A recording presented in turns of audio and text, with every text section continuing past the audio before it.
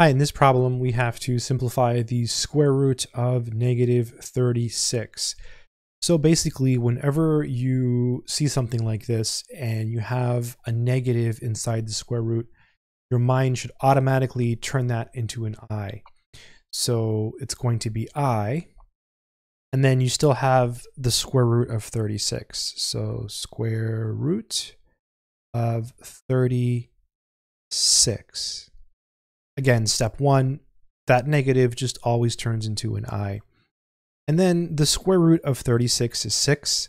So this is really equal to I times 6. But nobody really leaves their answer like that. People usually don't put the I in the front.